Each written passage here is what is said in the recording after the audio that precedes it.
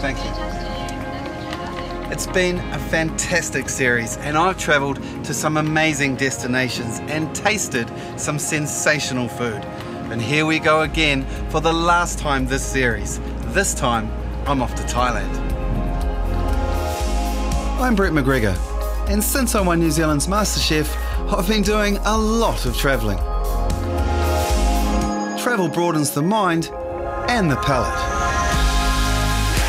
I want to taste intense flavours, share inspiring recipes, and make new friends around the world.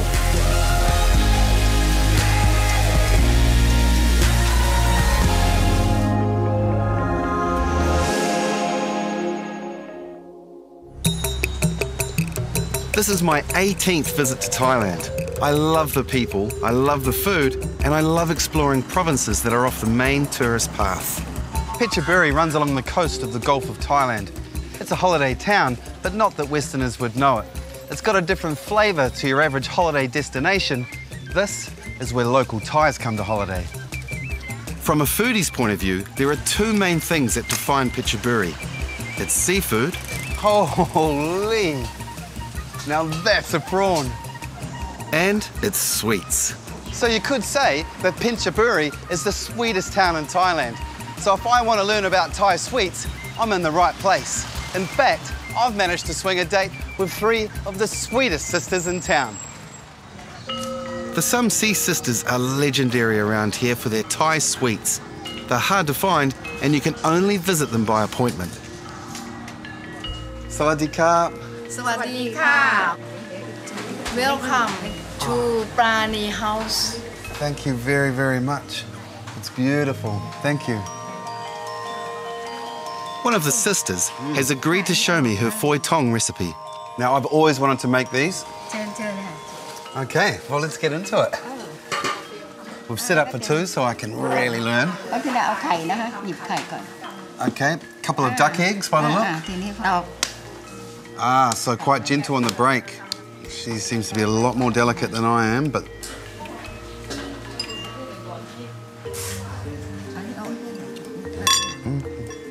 Ah, and then really carefully take the yolk out. I see. You know that really firm bit of white that sticks to the yolk? You need to get rid of that part and just use the runny part of the white. You know what? It's not often you get to cook in a house that's 180 years old with the 5th generation. Okay, so just like a sieve at home or a really fine chinois, pour that in. And if you know your eggs very well, you'll always know there's a bit of stringiness in them. And I suspect that all she wants to do is to get rid of that stringiness. So you'll get a very, very finely strained egg yolk and a touch of egg white. Now this is where the magic happens. We've just got a little bit of water, 1 to 2 cups with some jasmine flowers. If you don't have any jasmine flowers at home, you can easily use rose petals or even just a couple of drops of rose water. Straight in. Now this is a nice hot wok. I've got some sugar, 2 cups. Now the key here, whenever you're making a syrup, you want to make sure that that sugar's nicely dissolved, but a little bit of the water has got to evaporate off. Wow, it's deeply aromatic now. It's deepened in colour, and I can still get a slight whiff of those jasmine flowers. Okay, so it's just a little tin, I suppose, with 5 holes in the bottom. And I think, what are you going to do? Okay, so egg straight into there.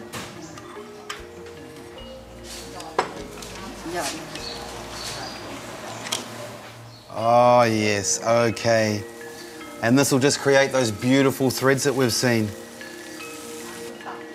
Wow, that is absolutely incredible.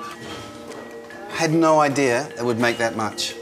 1 egg yolk goes a very, very long way. You know, I love learning simple recipes that we can use at home as a garnish or even as a really simple dessert. But the proof is in the tasting. Okay. Oh. Oh. Well, I think I've done a pretty good job. Aroi ma. Oh, then you. Please, you try. The best thing about Thai culture, they're always trying to feed you. So, It's good? Good. It's good? Lai. There's another Thai dessert that is entrenched in Thai culture, once only reserved for the Thai royal family.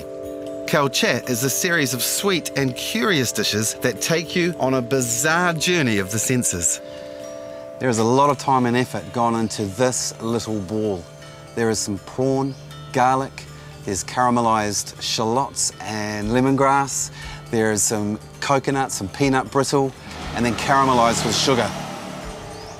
It's sweet with a slight savoury edge, but not sweet as we know it. It's served with this rice that's in ice water with a hint of jasmine. Together, it's a real assault on my senses. I'm not really sure how to react or what to tell you, but that's not even what I want to talk about. It's this. I have never tried anything like that before in my life, and I'll give you 5 seconds to try and work out what you think it is. It looks like candy floss. It's definitely sweet, really caramelised, but it is stingray. There's no fishiness. I just don't know what to say. I just don't know what to say. Coming up, I'm looking for clams. I work hard for my recipes. You could win a culinary escape to Hong Kong. Let Hello World and Cathay Pacific fly you and a friend to Hong Kong with return flights from Auckland, Wellington or Christchurch. Spend 4 nights at the luxurious 4-star Park Hotel in a superior twin-share room, plus learn how to cook traditional dim sum with a 2-hour cooking class. Go to tvnz.co.nz/taste of a traveller to enter. Good luck.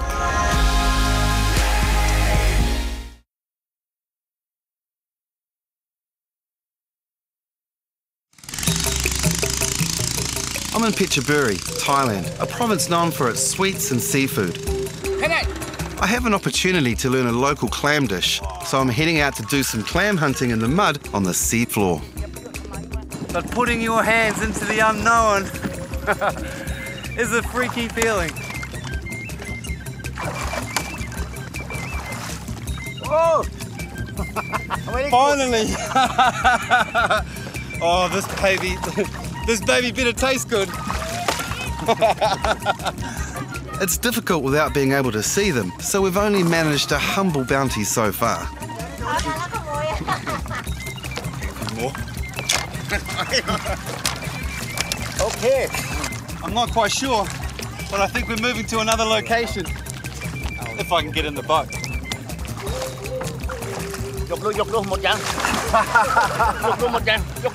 We're moving to a new spot they say might be easier.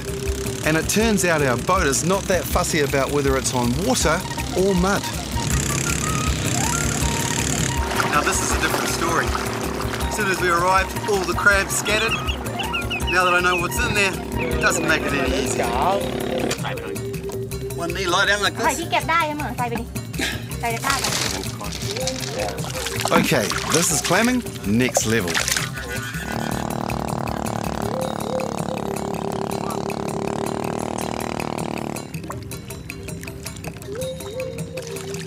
This is a tough job, man. And so far, I've got 2 in my bucket and about 30 minutes work, so you earn your money doing this job. I definitely don't think this is any easier. It's definitely hard, hot work. I'm counting on him to get as many as he can for our dish later. You know, I suppose the downside of working these mud flats, it's the simple fact that we're now stuck. I suppose it's going to be about another, I don't know, 20 or 30 minutes for that tide to come in so that we can get out of here and start cooking some clams. I work hard for my recipes. With enough water to get going again, I'm speeding back to Bangkunsai village for a clam cook-up. For those of you wondering, yes, I have had a shower, although Moy probably doesn't think so. She's known as the village cook, and when she does something, everybody turns up. If you're doing this at home with pippies, cockles or mussels, we all know what we're doing. You just got to boil them until they're just opened. It only takes a couple of minutes in really hot water. Well, that's quite amazing. I thought they would have opened up, but they haven't. I think she's taken them out just a few seconds before. I think it's because she wants them to be plump and nice and juicy. Just take your fingers. Oh, no, it's very easy. And just prise it open to reveal what we're after. Now I hear there's about 10 or 15 people coming to eat today, so I hope we're preparing enough. The last thing I want is a hungry guest. Look at those. Okay, so, nam pla, fish sauce. So 2 of those, 1, just 1. Okay, so that's our salty element. 2, looks like lemon or lime juice. I'd say lime juice. 2 of those. I reckon there's about 3 tablespoons, 6 tablespoons in all. That's our sour note. A little bit of onion. 2 of those. Oh, the mango. Now, I love green mango. It's really, really good. A lot of people sometimes, they just eat it straight off the tree, a little bit of salt. It's absolutely beautiful. Oh, toasted coconut. 2 or 3? 3. 1, 2, 3. And that's just done in a dry pan. You just toast it nice and slowly until it's really golden. Well, this looks like palm sugar. So it's palm sugar just mixed with a little bit of water. One of those. Now there's your sweetness. Now this is the part I've been waiting for. Chili. How much chili? Here we go. And finally, looks like some crushed peanuts. 3, 1, 2, 3. And that's going to give it some really good texture. It smells amazing already. You know, there's something really special about not only going out and getting your own food, but learning these really localized recipes. Now that looks outstanding. Should we go try? Come on. Sawadee-ka. I wasn't kidding when I said when Moi cooks, the whole village gathers to eat. I only hope we've made enough. Please, everybody.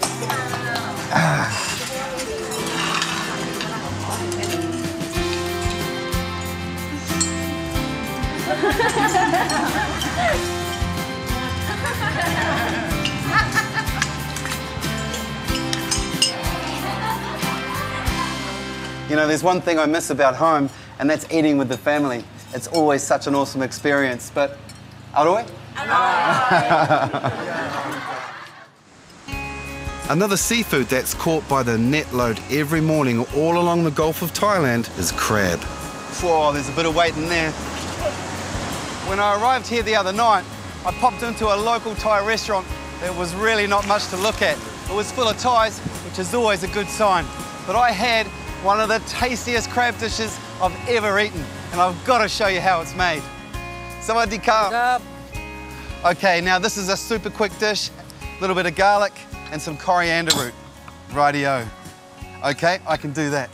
Never ever throw those coriander roots away because they are absolute money. Rightio, we're using some beautiful high heat oil there. It's neutral in flavour, but it can be super hot. That's at about 200 degrees. And those little soft-shelled crabs, oh, look at that. Change colour straight away. Outstanding. Okay, so we're just going to set those aside, I would say. Let that excess oil drain off. Now, just for a little bit of added flavour, we're going to use a little peanut oil. Say when, Chef? Yes. Yep. Okay. Oh, Okay. now that is the garlic and coriander root. It's going to stick to your wok or to your fry pan, so you've got to keep it moving all the time. Okay. Okay, a little bit of salt, some oyster sauce, a little bit of sugar, a little bit of soy sauce, and just for that extra bit of caramelised flavour is some palm sugar as well. Just want to put a little bit more oil in there to stop it sticking. Oh yeah. All this is to finish off is some really nicely slow-cooked garlic. And we are done. Who says you need to go down to get some fast food when you can do that in about 2 minutes' time? And this is magic. A little bit of coriander to finish. You know, we've just done this with soft-shell crab, but at home you could easily use chicken or any other protein. But please, Chef, let's go. Thai fast food at its best. Ka-chow. Recipes featured are available at tvnz.co.nz/Taste of a Traveller. Next, I'm back on the sweet trail. Let's go, Auntie.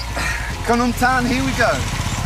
You could win a trip to Sydney and the New South Wales South Coast. Fly to Sydney, pick up your rental car and enjoy a leisurely drive to Mollymook, where you'll spend 2 fabulous nights at Bannisters by the Sea. Enjoy dinner for 2 at Rick Stein at Bannisters, then head back to Sydney's vibrant city centre. Enjoy 2 nights exploring the new dining precincts, including Sydney's inner city suburb of Paddington, to enjoy dinner for 2 at St Peter. Go to tvnz.co.nz/taste of a traveller to enter. Good luck.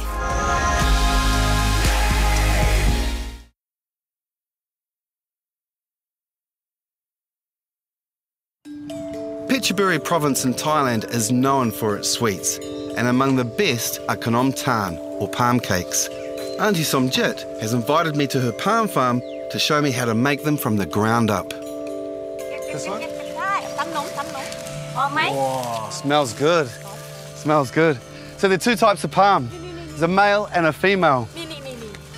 Now the male fruit is full of juice, but the female is full of juice and fruit.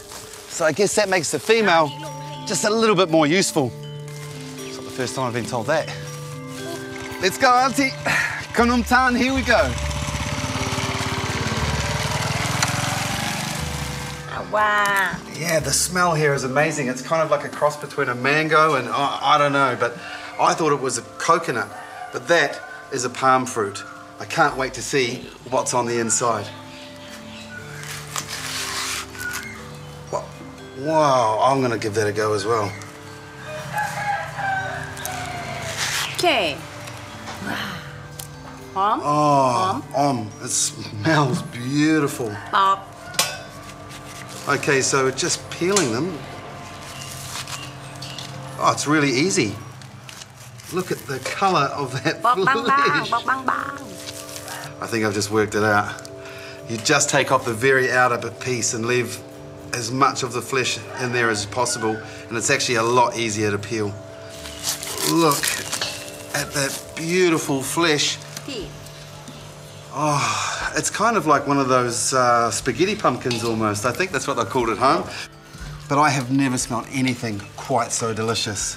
So, straight into some water, and we've got to wash because there's a seed on the inside. Wow, a lot of work, huh? It's like doing the washing. It's really thick. So the juice that's coming out is almost like you've kind of pureed a mango. Now there's a reason we're squeezing all the goodness out of there, because this fibre, you just can't eat it. It would all get caught down in your throat. It would be like eating pink bats almost. Time to strain.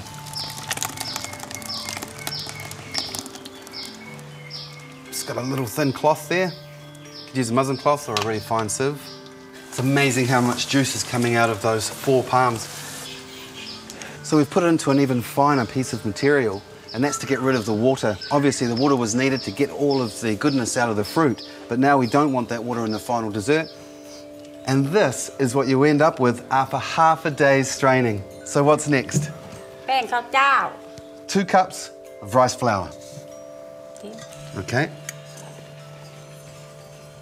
Now we've got some evaporated milk here. Nom soup, evaporated milk. Ooh. Okay, I would say that's probably about 8 to 10 tablespoons. Coconut milk. 2, 3, 4. You're just going to do this until you get a nice batter. It still feels quite dry, actually. I'm surprised. Okay, just going for a little bit more. Is my mixing okay? Okay, it feels beautiful. Now at home, obviously, we don't all have access to beautiful palm fruit like that. So what I suggest is using a thickened mango puree, or any kind of thickened stone fruit would work really, really nicely. And now for that little bit of extra sweetness.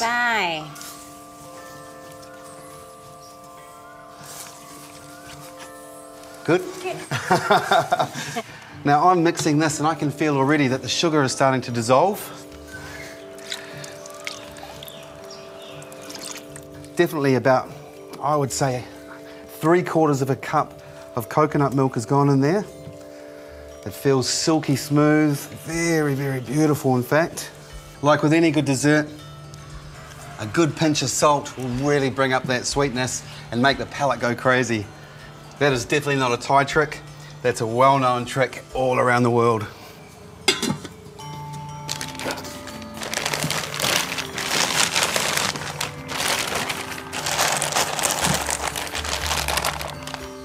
And after 4 hours, that's what you end up with. That is absolutely amazing, naturally fermented. So if you look really carefully, we've just made some little boats out of banana leaf. And now it's just a matter of filling each one up.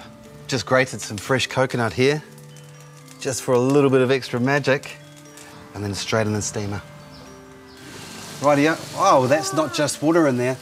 I can smell pandan leaves. So they go into steam, and from my understanding, it's 20 minutes. Now, to give something a little special back, I thought I would serve some jasmine-infused green tea. It's one of Dilmar's best. Please. Thank you. My pleasure, kapung krao. But before I try that, I'm going in for one of these little beauties.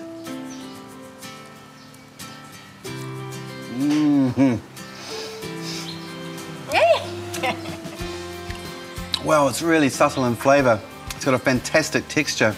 That little bit of fruitiness comes through really, really well. And the coconut just finishes it off. Delicious. Delicious. Aroi makman. ขอบคุณค่ะ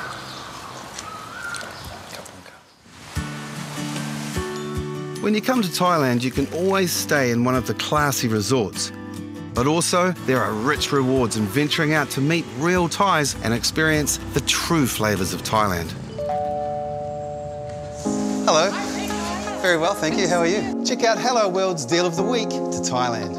Escape to Phuket, Thailand with Hello World. 8 nights at the 4.5-star Katathani Phuket Beach Resort from $679 per person twin share. Contact Hello World on 0800 260 260 or visit tvnz.co.nz/taste of a traveller.